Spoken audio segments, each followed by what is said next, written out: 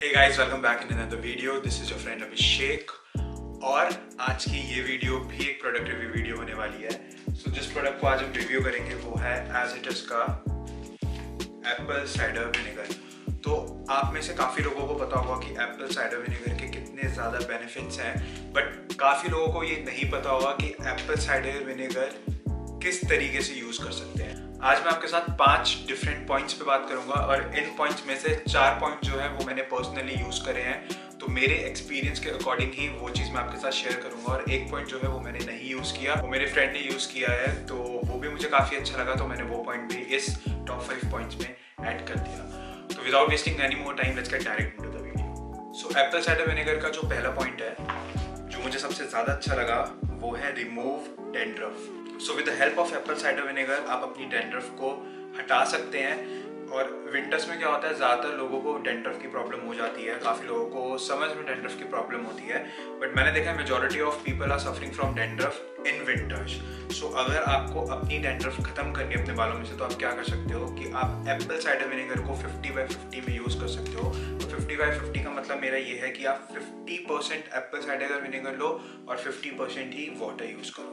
सो आप ऐसे कर सकते हो कि जैसे आपने 4 चम्मच एप्पल साइडर विनेगर लिया, उसमें 4 चम्मच पानी डाल दो, मिक्स करो उसको। मिक्स करने के बाद आप अपने बालों में, अपने स्कैल्प में उससे मसाज कर सकते हो। मसाज करने के बाद आपको उसे गर्म पानी से वॉश करना है, बट इस बात का ध्यान रखना है कि जब भी आप उसको स्कैल्प पे लगाओ या जब भी आप मसाज करो तो 15 मिनट्स तक आपको लगाने के बाद उसको छोड़ देना है और 15 मिनट्स के बाद ही आपको उसे वॉश करना है, लूकवार्म वाटर से या वार्म वाटर से। और जो दूसरा पॉइंट यहाँ पे मैं आपके साथ डिस्कस करना चाहता हूँ वो है एक्सफोलिएट स्किन। अब एप्पल साइडर विनेगर से आप अपनी स्किन को एक्सफोलिएट भी कर सकते हो। अब उसको करने के लिए आपको कुछ नहीं करना, आपको बस 2 कप पानी लेना है और उसमें 1 चम्मच एप्पल साइडर विनेगर डाल देना है, उसको मिक्स करना है। मिक्स करने के बाद जो कॉटन बॉल्स होती हैं वो आप यूज़ कर सकते हो या फिर आप नॉर्मल कॉटन को भी यूज़ कर सकते हो। आपको बस उस कॉटन को लेना है, उस मिक्सचर में जो आपने 2 कप पानी और 1 चम्मच जो विनेगर डाला है उस मिक्सचर में आपको उस कॉटन बॉल को डिप करना है। डिप करने के बाद आपको अपने फेस पे उसको अप्लाई करना है और ये इफेक्टिव तभी है अगर आप इसको सोने से पहले अप्लाई करते हो। सोने के बाद ही हमारी स्किन जो है वो रिपेयर होती है, तो आप अगर इसको रात को सोने से पहले लगाओगे, लगाने के बाद सो जाओगे और सुबह उठ को अगर आप वॉश करोगे तो आपको नेक्स्ट मॉर्निंग से ही लगेगा कि आपके जो पिंपल्स हैं वो काफ़ी ड्राई हो गए हैं। सो जो तीसरा पॉइंट है वो है सोर थ्रोट। अब सोर थ्रोट जो है यही वो पॉइंट है जो मैंने अपने ऊपर पर्सनली यूज़ नहीं करा, ये मेरे फ्रेंड ने यूज़ करा था। अभी थोड़े टाइम पहले की बात है, लास्ट वीक उसको कफ हो गया था, खांसी हो रही थी। सो उसकी मॉम ने उसको एप्पल साइडर विनेगर गर्म पानी में शहद के साथ मिला के दिया और 1 हफ्ते के अंदर उसका जो कफ है और जो उसकी खांसी है वो एकदम ठीक हो गई। तो उन्होंने कैसे किया, उन्होंने 2 चम्मच शहद लिया, 1 चम्मच एप्पल साइडर विनेगर लिया, उसको 1 गिलास वार्म वाटर में मिक्स किया और उसको पिलाया। 1 गिलास वो सुबह पीता था, 1 गिलास वो शाम को पीता था। 1 हफ्ते के अंदर उसका जो बैड थ्रॉट है वो कम्प्लीटली वैनिश हो गया। तो अगर आप भी बैड थ्रॉट से सफ़र कर रहे हो, अगर आप कफ से सफ़र कर रहे हो, आपको खांसी हो रही है, तो आप इसको ज़रूर ट्राई कर सकते हो। सो जो 4th पॉइंट है वो है आफ्टर शेव बर्न। तो काफ़ी बार आपने ये फील करा होगा कि जब भी आप शेव करते हो या जब भी आप ट्रिम करते हो, तो नॉर्मली ये शेव करने के बाद ही होता है। अगर आप शेव करते हो तो शेव करने के बाद आपको आफ्टर शेव बर्न्स होते हैं, रेडनेस, छोटे छोटे रेड स्पॉट्स हो जाते हैं आपके जहाँ आपने शेव करी हो, उसमें थोड़ी सी इचिंग होती है, थोड़ा पेन होता है। तो उस टाइम पे आप क्या कर सकते हो, आप 1 चम्मच पानी और 1 चम्मच एप्पल साइडर विनेगर को मिक्स कर सकते हो, कॉटन बॉल में टैप करके आप उस एरिया पे लगा सकते हो जहाँ पे आपको आफ्टर शेव बर्न हुआ है, और लगाने के बाद आप इसको 10 मिनट के लिए छोड़ दो, उसके बाद आप उसको वॉश कर लो। ट्राई करके देखो, बहुत रिलीफ मिलेगा।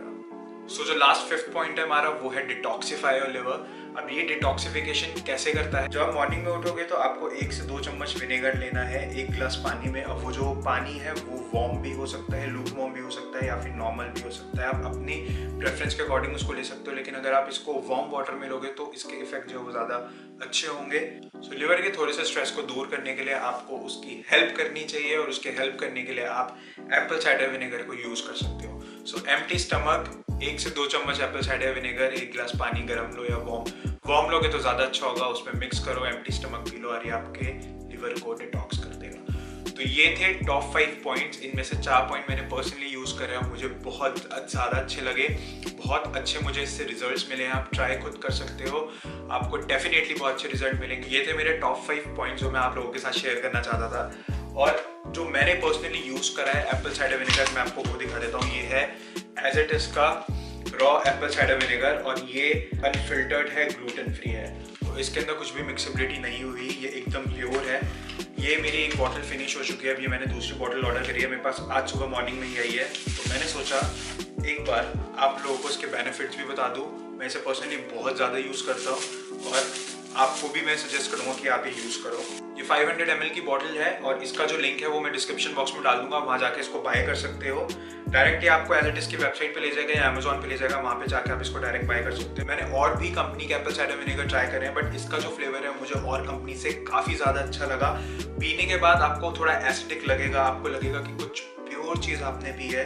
इसका फ्लेवर सच में बहुत अच्छा है, काफ़ी रॉ लगता है, काफ़ी प्योर लगता है। और एक चीज़ का हमेशा ध्यान रखना, आप जब भी रॉ एप्पल साइडर विनेगर लो तो उसके अंदर ट्राई करना कि आपको गुडनेस ऑफ मदर जरूर हो। गुडनेस ऑफ मदर का ये होता है कि काफ़ी सारे एप्पल साइडर विनेगर है जिनको कंपनी फिल्टर करती है। फिल्टर करने के बाद जो इसके अंदर जो उसके छोटे छोटे पार्टिकल्स होते हैं वो निकल जाते हैं, बट वो जो पार्टिकल्स होते हैं वो काफ़ी ज़्यादा इंपॉर्टेंट होते हैं। तो आप ट्राई करना कि जब भी एप्पल साइडर विनेगर लो तो उसके अंदर with the goodness of mother ज़रूर लिखा हो।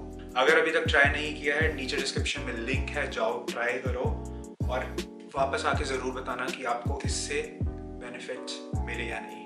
So this is it for the video. I will now see you in my next video. Till then, stay healthy.